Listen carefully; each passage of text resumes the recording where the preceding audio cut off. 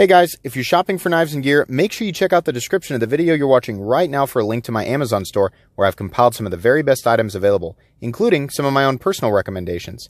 Thanks!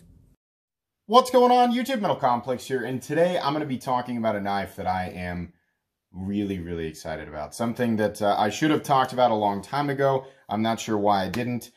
This is the CJRB Cutlery Feldspar. This is actually the large version of the knife. It does come in a small version as well. And as you might expect, I will be leaving links down below where you guys can check both versions out for yourself. This knife was sent to me by CJRB directly. I actually reached out to them after handling the Centros, which is, I mean, it's easily one of the greatest folding knives. I'm sorry, the greatest budget folding knives that has ever existed, right? And I took a look at all their stuff and I saw this guy. And I was like, what is that? That has a lot, it looks like it has a lot of the elements that I would have preferred on the Sentra. So I reached out to them and they said, yeah, sure, we'll send you it. So thank you so much, CJRB Cutlery. Full disclosure, that's where it came from.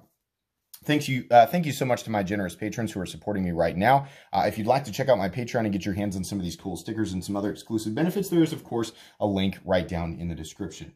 Okay, let's go ahead and get a measurement of this guy. So overall length of the large Feldspar coming in at 8 inches overall. Blade length coming in at exactly 3.5, and cutting edge coming in at about 3.3, about 3.3 inches overall. This is a really good size. This is the size of knife that I prefer to carry. It makes it very versatile, and while I completely understand that not everybody can carry a blade, length of 3.5 inches. Fortunately, the small one there, I'll have to get my hands on a small one, but the smaller one might make that a little bit easier for some people. This is my preferred size of knife, about 8 to 8.25 inches. So I'm a big fan of that. Lots of cutting edge, and it doesn't look like any of it is directly in the cutting path of the thumb stud, which is fantastic. Let's go ahead and do some size comparisons here. Up against the Ontario Rat Model 1. The Rat 1 is coming in at 8.6 inches overall, so you can see there it is shorter, but by no means a small knife. How about up against the Spyderco PM2? Spyderco PM2 coming in at 8.3 inches overall. Let me also point out what I really like about this particular one. Here, for whatever reason, lately, I've come to very much enjoy Jade G10. Now, I ordered the scales on the PM2 because I like the Jade G10, right? And I'm noticing now that the Jade on the CJRB is much more vibrant. Some people love this color and some people hate it. There's not many people in between, right? It's pretty polarizing. I love it, but wow, this is quite a bit more green than whatever this is on my PM2. Actually, this kind of looks gross now, to be honest. So yeah, that's pretty cool. If you were wondering if, the Jade on the CJRB, if it was actually as colorful as in pictures, yeah, it actually is quite colorful. I'm pretty impressed with that. We'll look at that more here in a sec. How about up against the Benchmade Griptilian, or in this case, the Ritter Hogue? Ritter Hogue coming in also at 8 inches. I think this is an excellent size comparison. This, to me, in a lot of ways, the profile is fairly similar to the Benchmade Griptilian. And this profile, over time has proven to be very popular. There are a lot of things that the Feldspar is actually doing better than the Griptilian. The Ritter Hogue is its own monster. Yeah, we're gonna, trust me when I say we're gonna talk more about this. Last but not least, the Spyderco Para 3. Para 3 is coming in at 7.25 inches overall. And you know what? Let's go ahead and put it up against my current favorite budget knife of all time. The Civivi Praxis. The Civivi Praxis is a much bigger knife, and it's been a while since I crowned this thing on my channel King of the Budget Knives. I love the Praxis, but it's big. Absolutely. And as far as cutting edge go, because of the forward choil on the Praxis, we're actually looking at the same amount of cutting edge. We're looking at less overall handle, less overall knife, but the same overall cutting edge, which is something I want you guys to, take note of for sure. So let's go ahead and talk about action. How is the action on this guy? This is a liner lock that's running on bearings. It's got a nice detent, plenty of access to the thumb stud, and absolutely perfectly satisfying flipping action. whether you're doing the forward thick or you're doing forward flick or you're doing the reverse flick.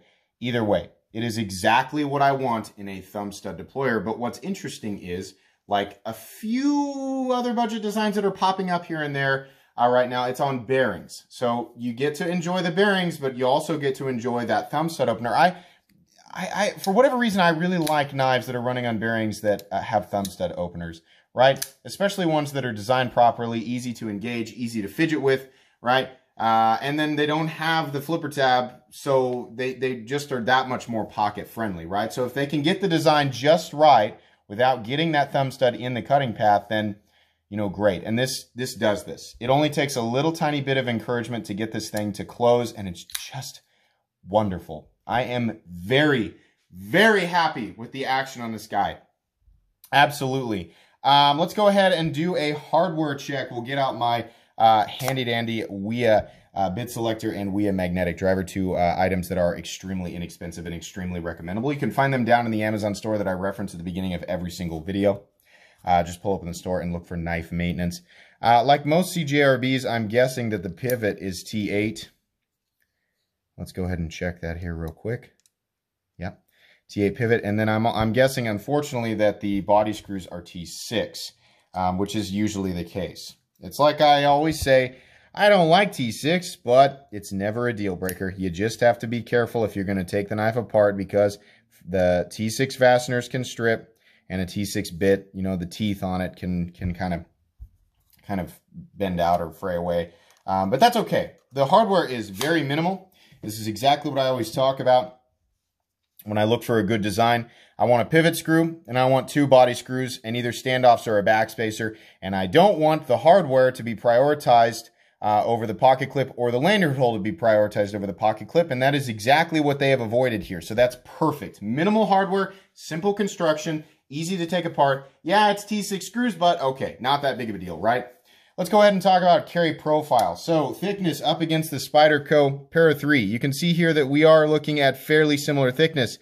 The scales here, however, are contoured. So there's a little bit more thickness, but it's like I always say, I will take a little bit of excess thickness if I'm gaining contouring. Why? Because it feels the hand better. This feels like a more solid, more sturdy object, and it feels like I have a better purchase on the knife because it is contoured. Whether or not that's actually true, I don't know, but it creates for a pleasant experience. I will always take contouring if I can get it, 100%. Let's go ahead and talk about carry profile in terms of height up against the Spyderco PM2 and Para 3, two knives that have awkward carry profiles and nobody ever complains about, right?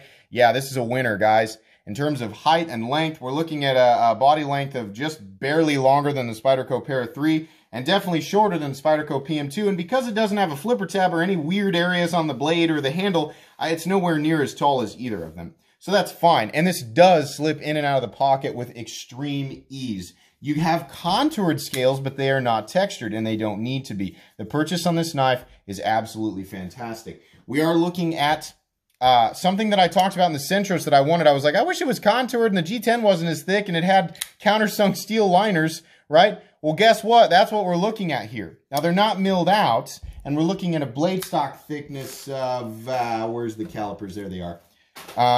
Blade stock thickness. Let's go ahead and turn this guy on. Take a look here. About 125,000. So we're in Benchmade Griptilian territory. Not super thick. This isn't a small knife, but it's not a massive knife either. It comes in right about what you'd expect. A little over 4 ounces, 4.1 ounces. I think that's pretty similar actually to the Ritter Hogue. Let's go ahead and weigh that guy. It actually is heavier. And I know the Benchmade Griptilian is similar. So, you know, those are two of the most iconic folding knives ever. So, again, you know, people are, oh, the weight, oh, gosh, my mini bug out weighs negative 14 ounces, right? I'm kidding, but yeah, again, like some of the most iconic knives of all time weigh right around there, which is why I like to carry knives between 4 and 6.5 ounces, because it's lightweight enough for me to enjoy it, but it's also solid enough and heavy enough that I feel good when I'm using it, and I'm reminded that it's actually in my pocket. I've washed too many lightweight knives for that to be enjoyable. And also, I kind of, you know, it's like I've talked about before, I kind of like the heft. So this is over that whole ounce and inch thing just by a little bit. 3.5 inches of blade for 4 ounces of knife, or 4.1 ounces of knife, whatever. It's in the territory that I would call plenty good. If you are wearing athletic shorts, skinny jeans, leather pants, right, whatever, it's probably not going to be as pleasant as if you're wearing normal pants, right? And I say normal pants, normal jeans, normal khakis, normal, you know, or like work pants, things like that. You're going to be just fine. No big deal. All right. Did we cover everything? I think that we did.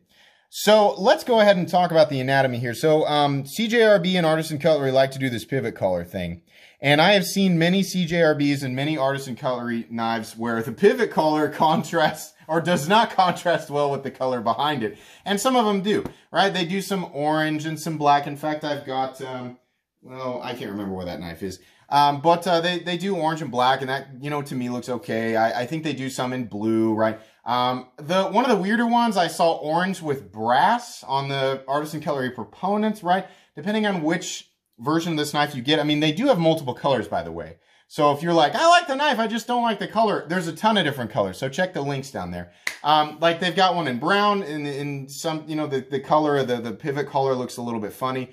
But in this case, this golden bronze, or almost, it's like a, I can't tell if it's copper or brass. It almost looks copper. Now, in any case, I think it contrasts really well with this color here. This sort of, it's not emerald green. It's kind of like pond, it's kind of like pond green, you know?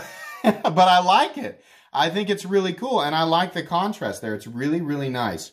On top of that, not only is this aesthetically pleasing, but it's very well fitted. Everything is well fitted.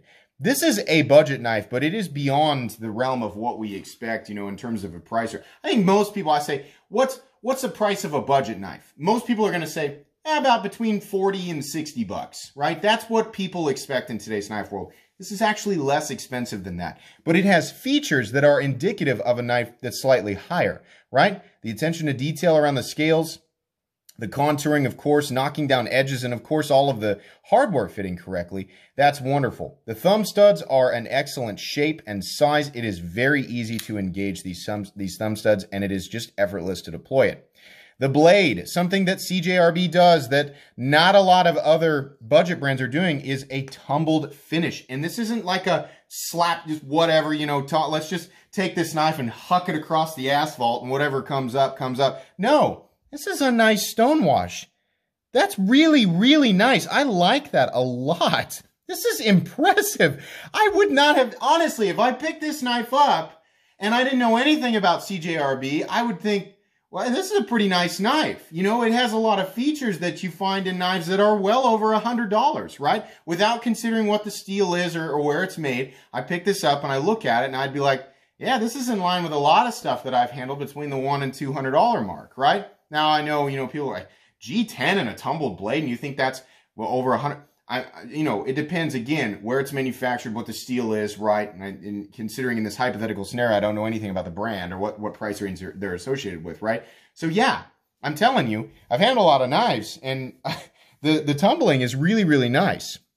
On top of that, all these edges right here, these are all knocked down, right? Something that I almost just totally expect with a budget knife is that, well, it's going to be angular on the blade and the edges are going to be sharp and whatever. Now, actually, that's not the case here. It's really nice. The blade is perfectly symmetrical, and even like the cutting edge is even, or the final cutting bevel is even on both sides, all the way down. It's really, really nice, guys. This didn't come with any nicks or rolls. It came sharp. It does get reasonably thin behind that edge. It's not an absolute laser beam, but it absolutely is thin enough, right, to be impressive and to just make short work of any EDC task you throw at it. The blade shape itself is excellent. It's not quite as long and as pointy as the Centros, and the reason I keep bringing up the Centros is because it's also CJRB, and it's also an excellent, if not the most excellent or best bang for your buck knife out there up to this point, right? The blade is not quite as needle-like or as long.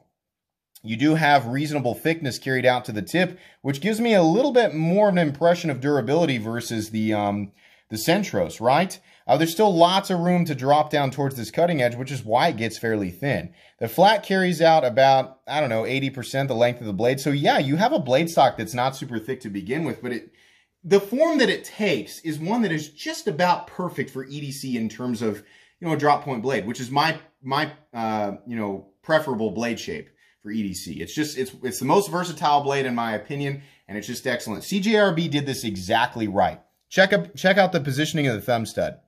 It's pretty much splitting the difference, right? The last little bit of the edge is splitting the difference on the thumb stud, which means there's basically nothing in the cutting path. There's also a little bit of a choil up here. Now, it's not a full choil, but I can come up to about right here before I start to risk running my finger up on the blade. Would I have preferred a little bit more room? Sure. Am I bothered by the fact that I don't get a little bit more room? No, because I can still make use of this.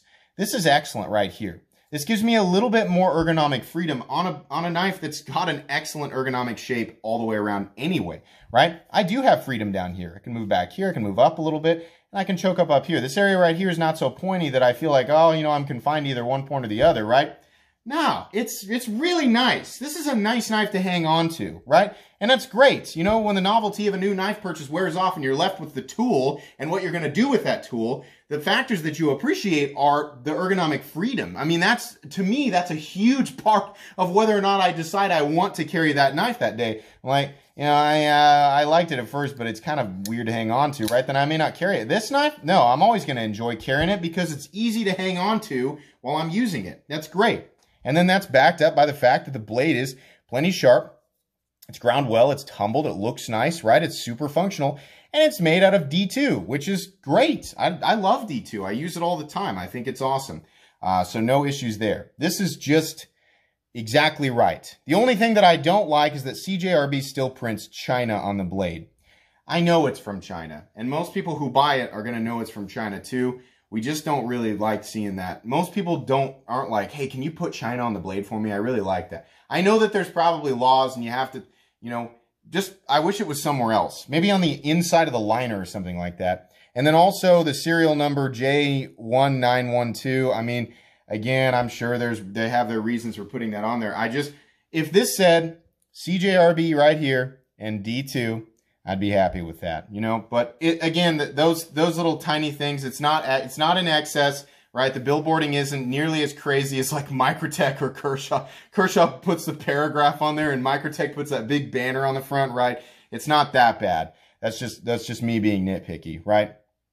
There is no jimping up here. I'm not totally convinced that it needs it, but I think I would have liked just a little bit of jimping about from here to here. I think that would have been excellent, but it's not something that's absolutely necessary. I'm trying to think about where I would use this knife, and this is a knife that I pretty much would carry in almost any situation, whether it's just EDC around the house, EDC around town, right, at the office, or if I'm going to some event, or if I'm going camping, hike, whatever, if I'm working on the roof. Yeah, I would carry this just about anywhere, and I think given that, idea, I think I would have preferred some jimping up there. There is some nice rounding back here on the back of the blade. So that wraps nicely around the stop pin. Lots of surface contact there. That'll help with liner lock wear over time. So that's great.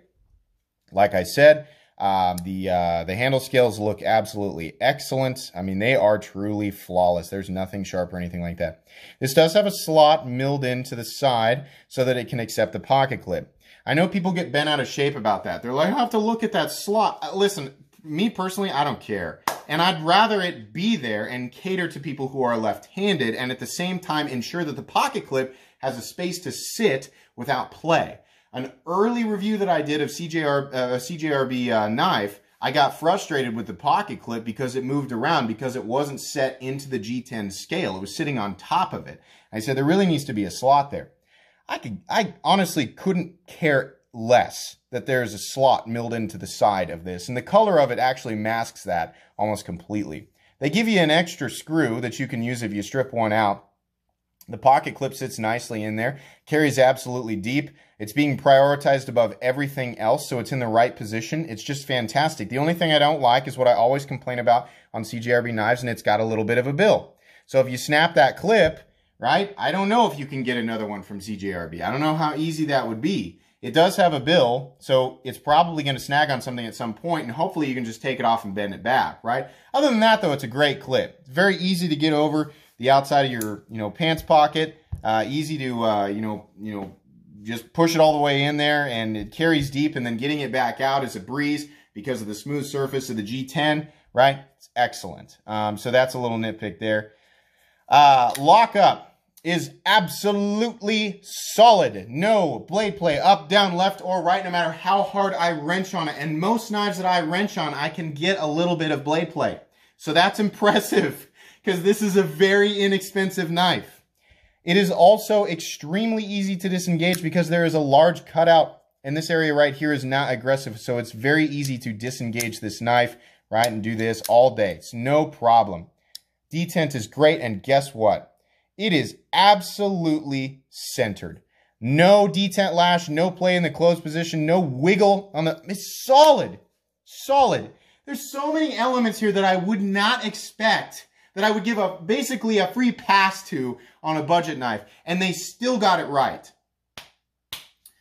Guys, the Civivi Praxis was my favorite budget knife. And truthfully, the Civivi Praxis and then the CJRB Centros were the two most impressive budget knives that I have ever handled up to this point. I'm going to be doing a video talking about budget knives again in the near future. But listen, the Feldspar is absolutely in the running for the greatest budget folding knife I have ever experienced. I have no idea why people aren't talking about this more. Maybe because of the simple and boring aesthetic, right? I don't know. This is a vastly, vastly underrated knife. I was so blown away by this, playing with it and experiencing it. And it's just, it is so pocket friendly and it is so well made. It's wonderful. Let me put the cherry on top of this for you guys. The price on this knife. This knife comes in at $37. If you hate the profile of this knife, you don't like the pivot color, they don't have any colors that you like, I can completely understand, right? If you can overlook any of that, you know, if that's a problem for you, in almost any situation, this knife is worth overlooking whatever it is that's bothering you and going for it. Again, my nitpicks being, I wish it had a slightly larger forward choil, no big deal. It's got T6 screws, no big deal. The pocket clip might snag on something, no big deal. Everything else about this knife is wonderful. This is a wonderful, wonderful, well-made tool, right? Oh my goodness. Absolutely one of the best budget folding knives that exists, and possibly I need to do some thinking and I need to take a look at everything that I've reviewed and make sure that I have my thoughts all collected. This might just be the greatest budget knife. I mean, bang for your buck here. It's so hard. You know, I have to think about what the Civivi Praxis brings to the table that this doesn't, and dollar for dollar whether or not I actually think that that's worth it. But yeah, I'm serious, guys. This is a knife worth picking up. And at 37 bucks, it's not going to set you back, right? It's also a fantastic knife to give somebody as a gift. Somebody you're trying to get into the better part of the knife world, right? If they've been carrying around M-Tex and other garbage, right? And you want to get them a better knife, you want to set a good example without it breaking their bank or your bank, this is a fantastic starting knife. And again, remember guys, if it's like, well, it's so big, they make a smaller one. I'll link them both.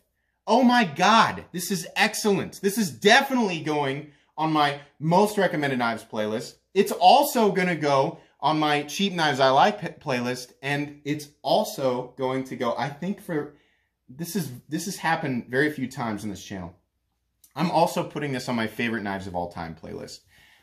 It's all three of those things, guys. This is that good. I am that happy with it. And I mean it. I think this is underrated. It's crazy underrated. I have no idea why the knife world didn't just explode in happiness and just I don't understand it. Some of the reviews on this knife are 4 to 6 months old, I think. So it's like, what the heck? Oh my gosh, I wish that I would have experienced this knife sooner. I'm really, really excited about this. We're going on 24 minutes now. I think you guys get the hint. Pick this knife up. It is wonderful.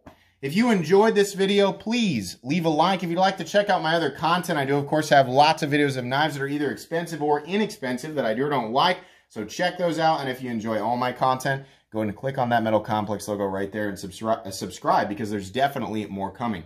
Thanks again for watching, everybody, and have a great day.